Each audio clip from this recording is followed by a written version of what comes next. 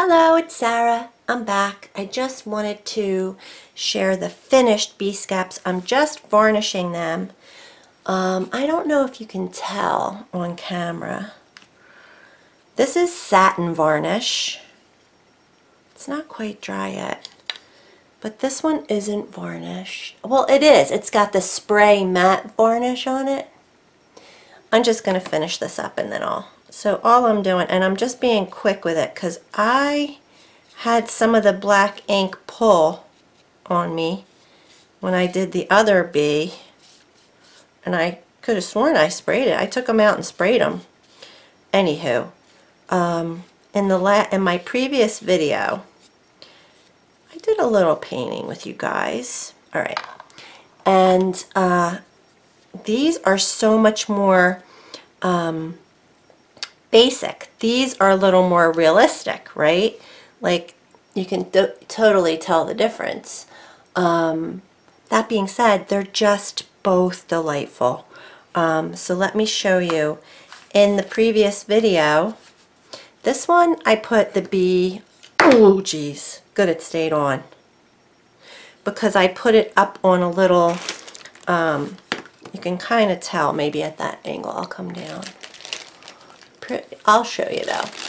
I had Joe cut me out these little circles, and then when I glue the bee down, I just put the little circle behind it. Kind of fits right on top of his body like that, and then I glue them together, but that keeps him a little bit off the surface, so it's like dimensional, like this one, which I noticed on this one. It must have, his wings were kind of pushed down, so I don't know what I did, but you got to be careful when they're lifted up a little bit. But you can see that? And then there's shadow underneath. So I only did one of them lifted, and the other one I left. And they're just drying, but this one is just glued right to the board instead of but you can see that satin sheen. That was nice. See that? They don't have that with the spray. It's very matte, so obviously, I mean, and that's why I put the satin on. To just give it, I like the sheen. I think it makes the ink pop a little better too. And then you'll see. But he came off. So I had to I'm just trying to really leave it. And it probably would be wise to, because these, if I do make wind chimes, in the previous video I told you that I was thinking of the next batch, and honestly, they turned out far better than I thought when I first started painting them. And if you watch the previous video, you'll see what I'm talking about. But if I plan on putting little sun catcher beads, I don't know what I'm going to do. And it all started because in Tracy's, this one, where is it? This one. She just simply put a little bee charm at the bottom of hers. It looks like she even just used a head pin to kind of attach it to the bottom. Because they are,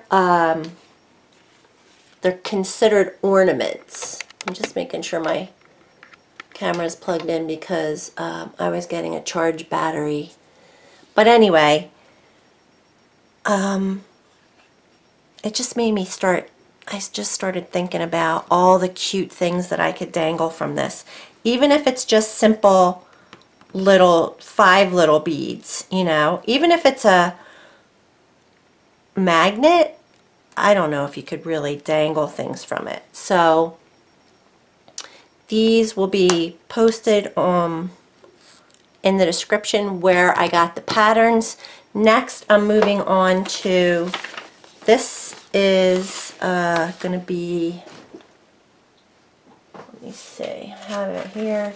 Here it is, Just Bee, my phone stands. I'm so excited because, these should work up really quick too, and I think I might just paint the bees onto the back because, oops, sorry, I'm not even in the shot.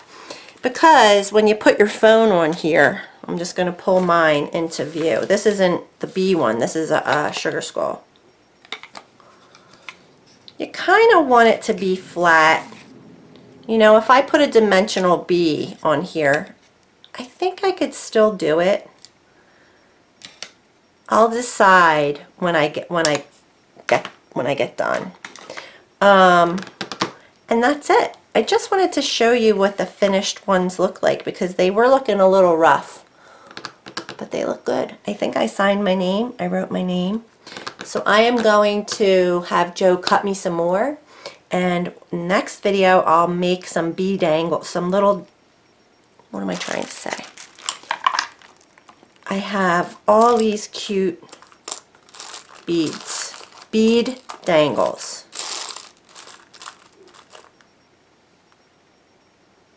Probably just stick with amber tones.